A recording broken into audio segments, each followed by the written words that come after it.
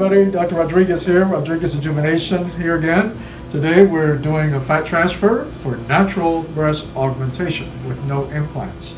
Now, people always ask me, well, how is that different from regular liposuction? Well, regular liposuction, the whole point is to get rid of the fat to throw it away.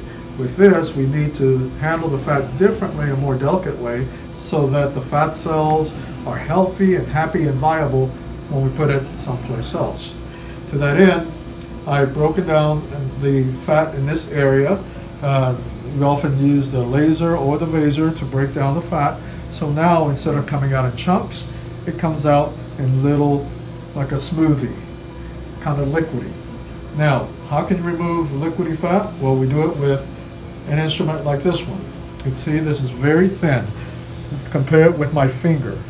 It's only 3 millimeters, less than 1/4 of an inch, but it has little openings here that suck in the fat. Notice the instruments that I use, the openings are here on the bottom. So when I'm working like this, there's no holes sucking on the skin up above it. That helps to protect the skin so the skin isn't traumatized as much. There's little different things in technique.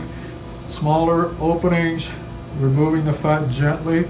I've turned down the suction to a lower setting because I don't want to just suck out the fat violently. I want to suck out the fat gently when I start this process.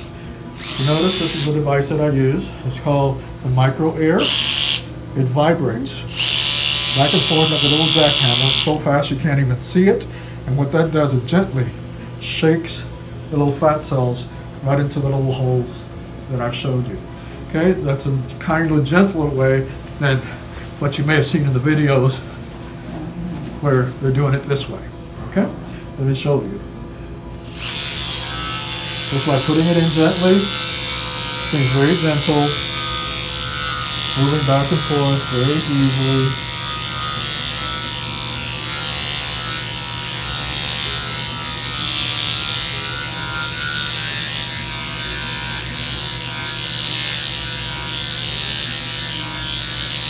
And now you start seeing the fat coming out almost in liquid form.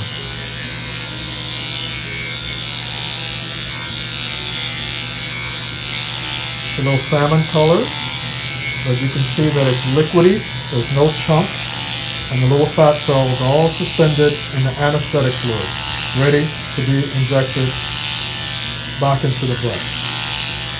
Once again, that's a little different from what you see with regular liposuction.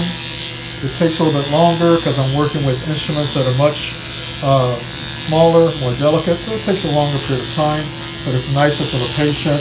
This is not very traumatic for the patient. So once again, this is fat harvesting for fat transfer for natural breast augmentation.